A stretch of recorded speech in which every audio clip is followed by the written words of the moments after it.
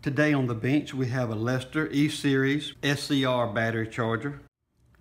It's a 48 volt charger set for wet cell, rated at 17 amps, and it's a model 26070. And the guy that had this charger just said it quit charging, so I just thought we'd take a quick look at it, see what we can find out.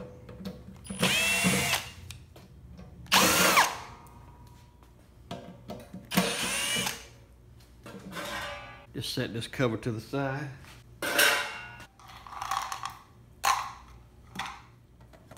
When we look inside the charger, we do see some SCRs in the back. They have soldered on the terminals, at least for the anode and the cathode. The actual gate is just a push-on female terminal. But our transformer, none of the connections on our transformer look bad or corroded. They've been heat shrink well.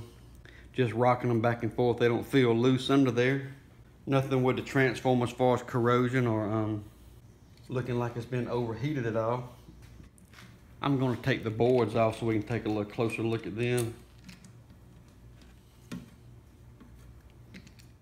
So that's our relay board. Our AC power is coming in through our cord. Just comes up through a resettable circuit breaker. It comes to this board, which it looks like we're sensing with this board, maybe the 48 volts. I'll get a schematic up and we take a look and verify that. It looks like it's sensing the 48 volts coming from this cable, which I do have the connector off. It's on the replacement charger that the guy's using. I have marked this as plus and minus because sometimes it can be a little bit confusing because our plus here on the amp meter, or the black lead here, actually goes to the plus on our amp meter. So now I've taken this board off as well just to give it a look over. We got our jumper for dry cell versus wet cell here.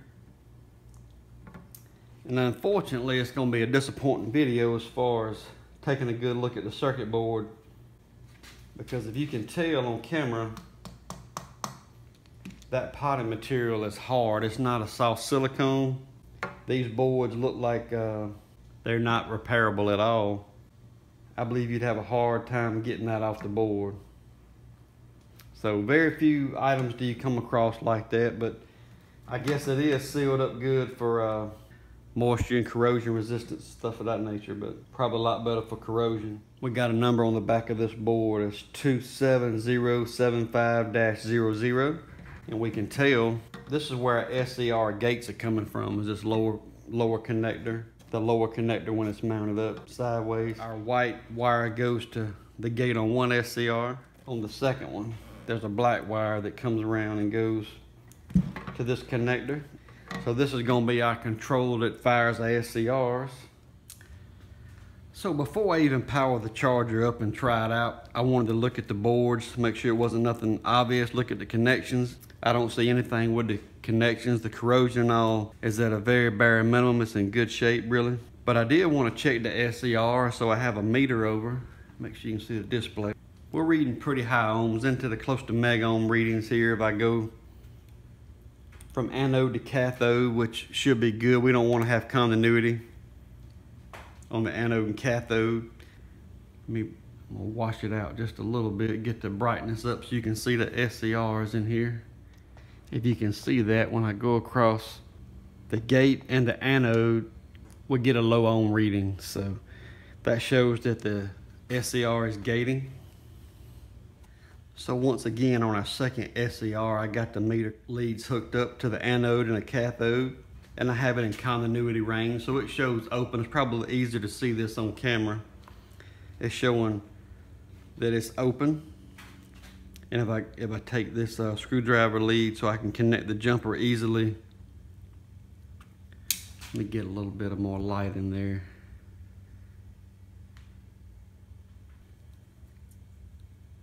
If I can go to my gate and jump to the anode,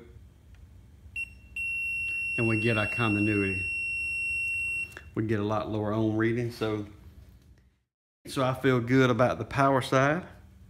I have just done a quick on check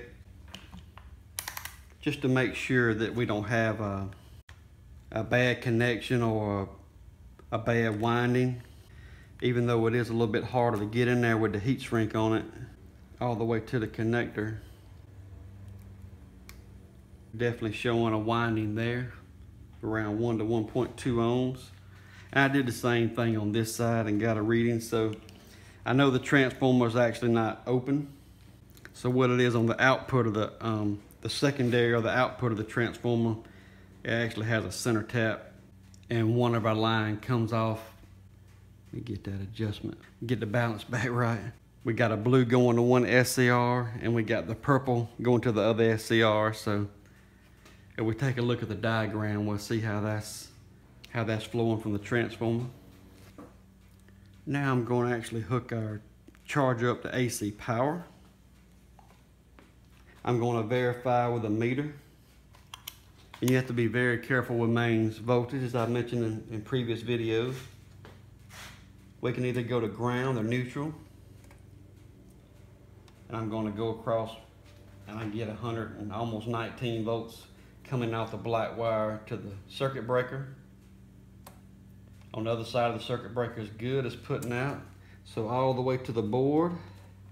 If I back that, I'm just going to back that terminal off just enough to get to it, because it is an insulated terminal, which is a very good thing.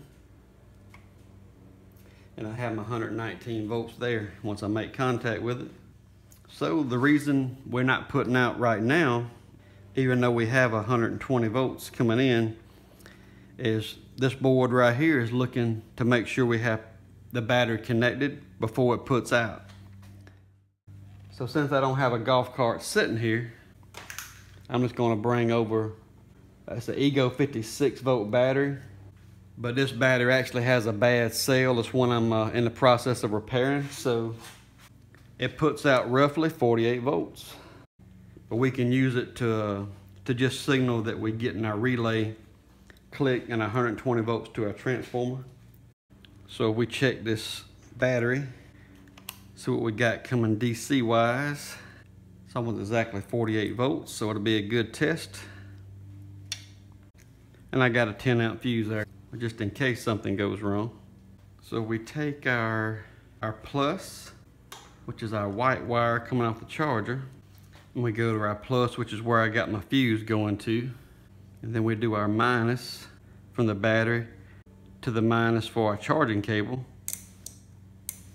We actually hear a click, so our relay pulls in, but I'm actually not getting any output. I think I would hear it hum as well, but just in case the DC amp meter is bad, I'm looking at the amp meter. I know you can't see it on video. I have it tilted so you can see inside the charger right now, but the amp meter's not moving. We're actually not getting our AC power. So now on this charger, all the connections, everything looks good. The SCR is checked good. I was still worried there might be something going on with this relay board.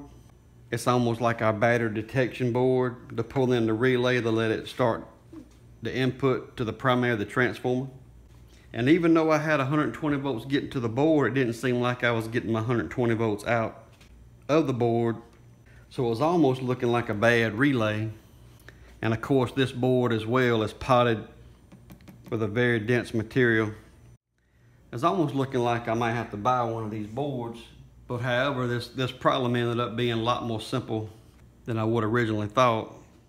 I realized that at times, especially when a load, like when the relay pulls in for the transformer,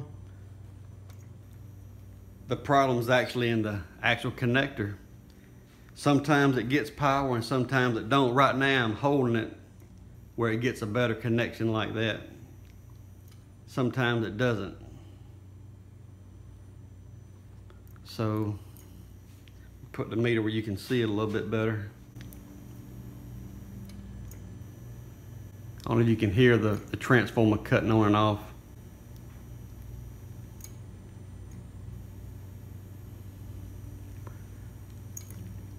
This is going to be a relatively easy fix. I just need to either replace the connector or the cord itself.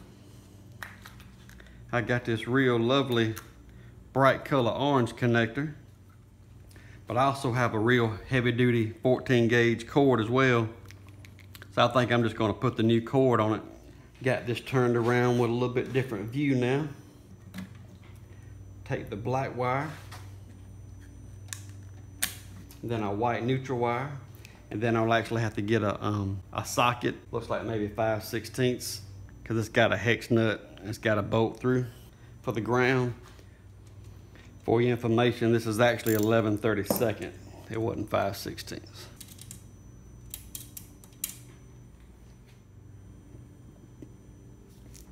We'll fix our new ring terminal.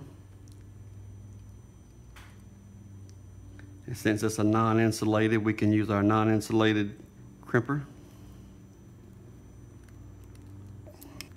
We actually already have the insulated terminals on this end.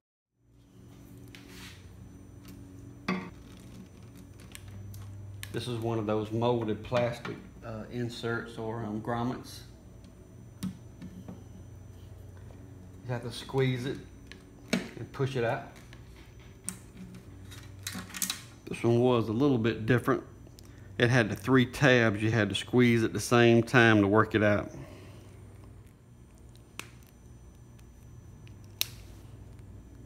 There we go.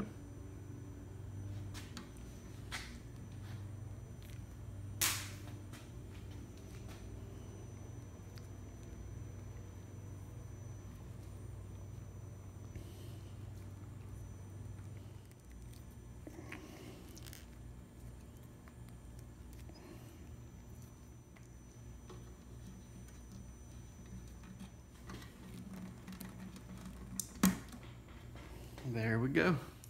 So now we got a brand new cord installed. We do still have our 48 volts hooked up for testing. Do a quick check. And there we go, our current's going up. Output is 54 volts. I'm only gonna run that for just a minute just to test it. Gonna cut it off. Next check is a 48 volt golf cart, the full battery set.